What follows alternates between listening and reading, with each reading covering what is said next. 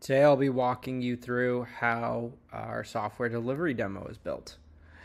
So to get started, you're probably familiar with how we showcase our builds, our deploy options, being able to do approvals, and deploying to prod. And the way we do this and the way you kind of construct this is first and foremost, create your first project. I think and make sure that you have all the right components set up. So make sure you have your delegates configured, your connectors configured, your secrets configured. Make sure all the foundational pieces are there before you get started with pipeline building. That actually the most of the time the time is spent to just getting the access to these things. Once you kind of figure out your access and how to set up certain resources, building a pipeline is relatively easy. So if you go into our software delivery demo and you click on edit, we actually do a fair amount of things here. We actually do a build, then we deploy to dev, we deploy to QA, we have an approval, and we deploy to prod. So what's going on in this build stage, right? So in this build stage, you'll notice at configuration time, we're cloning a code base, and we clone a source repository. We're setting up, when the pod spins up, some shared file paths. We are doing cache intelligence, which is a new capability, which helps us cache common dependencies and improve our build time. In the infrastructure section, you'll define where this build is run. So today, Harness hosts can host your builds if you'd like. You can have it build on your own Kubernetes cluster. That's what we actually do in-house. We run it on our own Kubernetes cluster.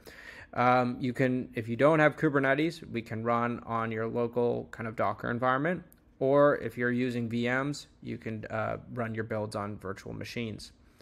And then for the execution, this is how your builds are taking place.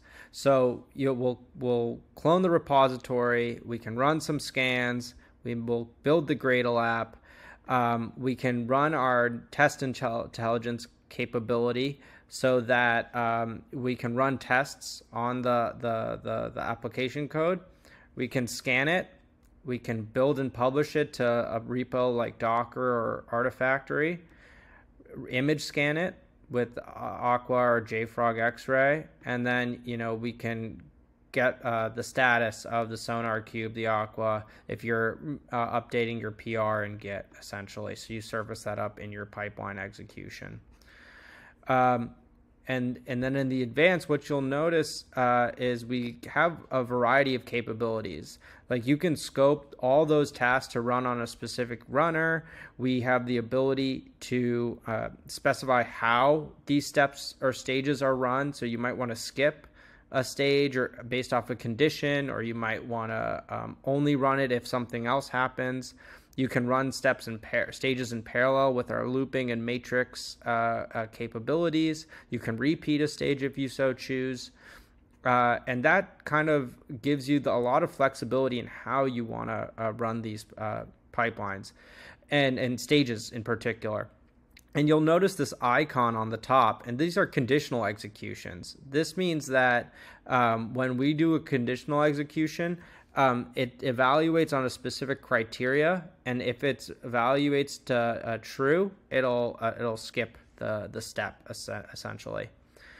And once you build the artifact, what will happen is in the deploy stage, we'll take that artifact and we will associate it with your service and go deploy. And so how you could do that is this will build the boutique artifact. And what it will do is it will actually collect the latest tag from your build, and then it will go ahead and progress forward with deployment, where you'll specify in your service what you're deploying. So in your service, you'll have your Kubernetes manifests, you'll have your front end, your Kubernetes manifest defined for your front end. We'll fetch it from GitHub. So you can see here, we can fetch it from a Git connector, GitLab, Bitbucket, Azure, wherever. And then we'll fetch the tag that you just built. and then go ahead and deploy it in this given environment that you define here. And in your environment, that's where you're going to deploy. This is telling Harness where, in what cluster, where this environment will be hosted, and where is this application going to be deployed into this particular environment. So you'll say, okay, I'm going to deploy into dev. Here's the actual infrastructure. So this is the actual Kubernetes cluster and namespace that this service will get deployed to. And then once that is done, you'll be able to define, your execution essentially. And you see here we support like a variety of steps. Like we can do infrastructure provisioning. You might have to provision, some S3 bucket or, some other Kubernetes resources before actually going through with our rolling deployment step. And these are all like out of the box steps. Like Harness gives you these capabilities. You just need to kind of figure out which ones best suit your needs. And if you look at the add step, we give you a massive step palette of steps to pick from and leverage in your execution here.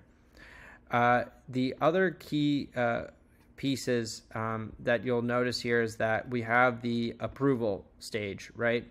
And so what someone might do is they deploy to dev, and then they'll deploy to QA, and they either will deploy the same service that they deployed in dev, or if they're rebuilding or retagging, they'll deploy a different service in QA. We give you the ability to propagate. So in the use case of deploying the same service, you would just say propagate from the first stage. Then you would say, okay, I'm propagating to QA, so I'm taking that same service, deploying it to QA. Here's the QA environment, here's the QA infrastructure, and then you'll notice here that in QA we have different set of steps like updating Jira, doing a blue-green deployment, running some tests, swapping primary and stage.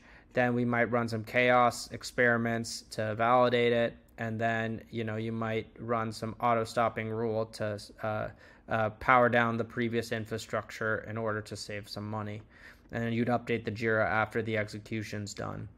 And as you can see here, you can define things in parallel or sequential. And on top of that, we have dedicated stages for like approval to make sure that you can gatekeep. We offer Jira approvals, ServiceNow approvals, and then you'll notice in here like we have the Harness approval, which is via UI or some custom job to evaluate.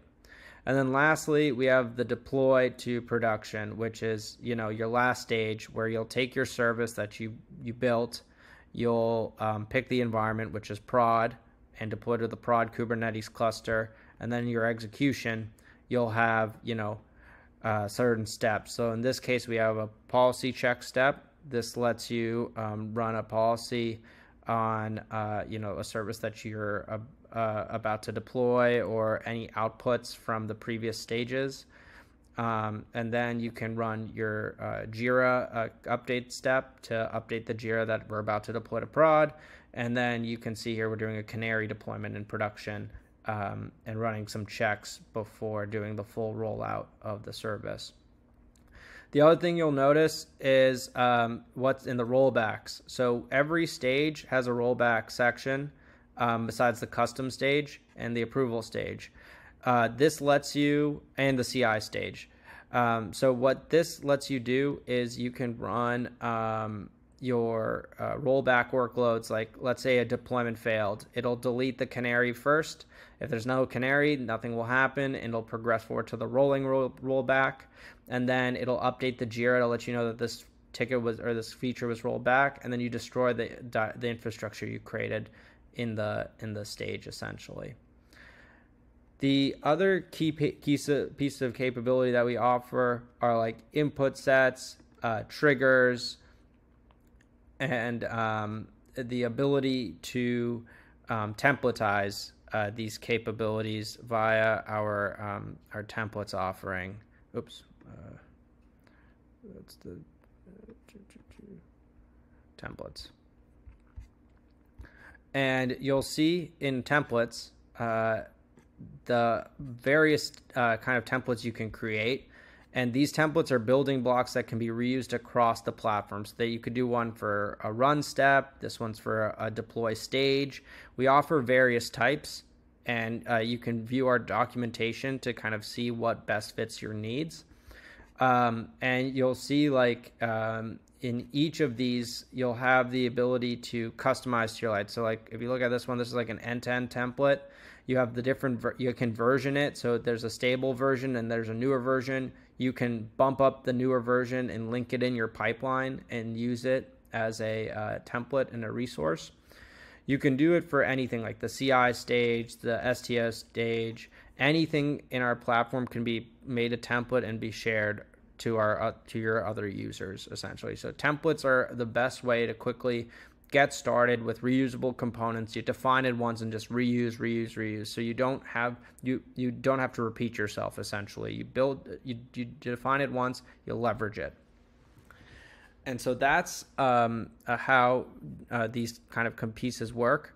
If you're looking at how like a service is defined, what you'll notice is we offer various deployment types in the platform. So you can do Kubernetes, Native Helm, SSH, Lambda, etc. And if you do like Kubernetes, for example, you can add your manifest, and we offer different types. And then within our types, you can see, where you want to fetch these manifests. Same with artifact source. We can fetch your images from ECR and template them into your manifests. So via Go templating, we can actually define a tag and actually reference it. Or you can take it from the build stage, and it'll just automatically fetch the tag that was built and published.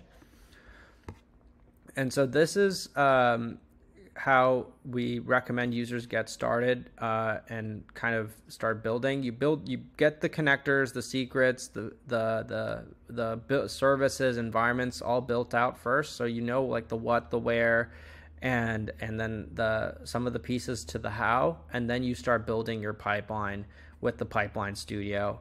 And you can build them from the UI first, or you can use from a Git repository, or if you truly want to start, you can always use a template as well. And if you have any more questions, feel free to go to our docs at Developer Hub at Harness, and you will see plenty of examples to kind of get started and set up a pipeline. Thank you.